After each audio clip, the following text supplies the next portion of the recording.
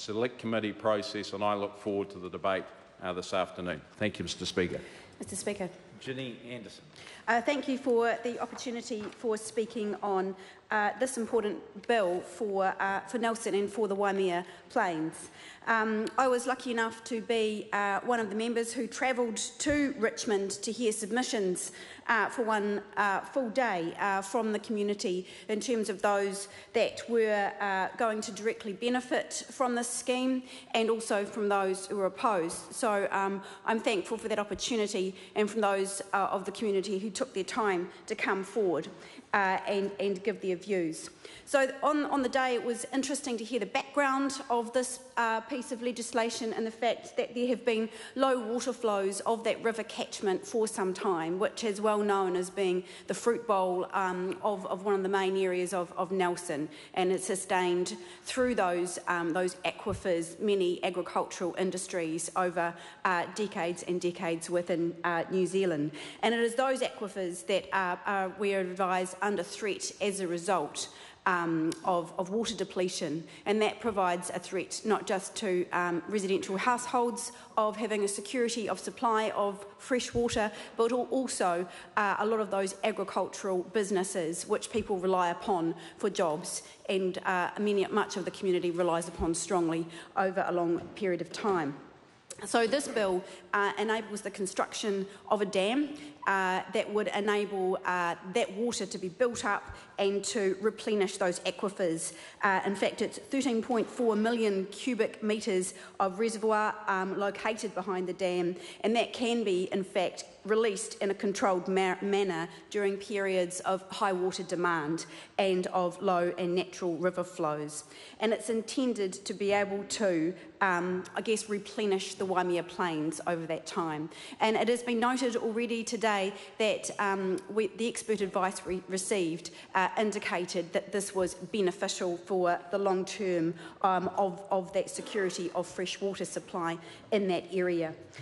In the transfer of land, it's interesting to note, and my colleague Stuart Nash has already mentioned, that there is an impact on iwi that still requires final confirmation. So the iwi affected within Te Tau Ihu, Ngati Koata, Ngati Apa ki te rā tō, Ngati Kuia, Rangitane o Wairau, Ngati Toa Rangatira, Ngati Rārua, Ngati Tama ki te Tau Ihu, Te Atiawa o te Waka a Māui. And those 8 iwi need to have full written consent provided back to the government to make sure that when you transfer land, as this piece of legislation provides to do, is transferring land from Crown ownership, which has a right of first refusal, that can be triggered. So that land is being transferred to the Tasman District Council, and the right of the first refusal will be transferred along with to local government. So we need to be reassured that those 8 iwi are comfortable with that transfer, and that does not provide any side issues or any other concerns around treaty rights in that space. It was really interesting to sit in Richmond during that day and hear the full range of submissions, and I would like to say that it was a pretty charged up day. There were some pretty fired up people there, and Nick Smith's nodding because the Honourable Dr Nick Smith was actually took a few difficult people who were not so happy with the bill on that day. So I was surprised. He was smiling still at the end of the day, but there was some pretty rigorous opposition to the construction of the dam in that area.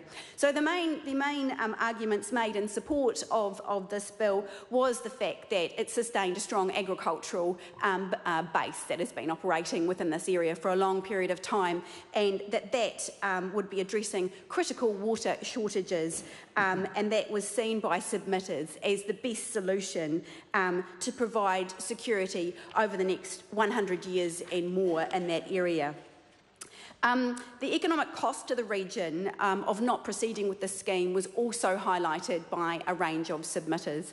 The concern that many of those businesses, orchards, apples, would not be able to continue to thrive without that security of water supply. And also a clear point that was made was ensuring that the needs of stakeholders and improving water quality would be reassured, that by having the dam in place and replenishing those aquifers, it would ensure that there was a high quality of water.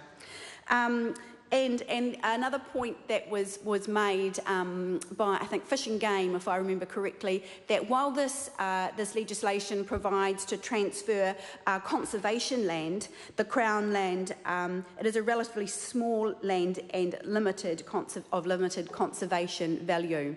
One of the changes that was recommended and has been carried out is that to ensure that there is access to the public, and that was raised by submitters in that day, and we've made sure that where all possible actions are taken to ensure public access into that land. It was interesting to hear from farmers who had been third and fourth generations who had continued to make a living on that land, and to hear their concerns that they wanted to make sure that their businesses would continue to thrive in the future. There was views from those who had businesses that there was adequate consultation carried out by the Tasman District Council, but that, funnily enough, was the main protest point of those who did not want this bill to proceed. There was deep concerns that the consultation process undertaken by the Tasman District Council was insufficient, and 67 submissions, in fact, raised concerns about that consultation process. There was very strong opposition to the fact that people did not want this dam to proceed. And acknowledging those who took the time and were really passionate about this for the area and not wanting to see it proceed. A key component of that concern of not wanting the dam to proceed was opposition to the financial impact of the dam. So submitters note that in recent years the estimated cost of building has surged from 26 million to 102 million, and are concerned that that will be borne by ratepayers who won't directly benefit from the construction of this dam. And in the words of some, it was seen that those farmers on the land were benefiting from the ratepayers' contribution to a dam that they would not see a direct benefit from. The Waimea scheme is for the benefit of urban and commercial water supply, and will have economic and environmental benefits for the local community, particularly within the Tasman District Council, but also in the Nelson City Council as well. And it's good to see that if we take the view that if the Tasman District Council wishes to proceed with this, and this is a local issue which has been voted on, that is for the local community to determine the best way forward.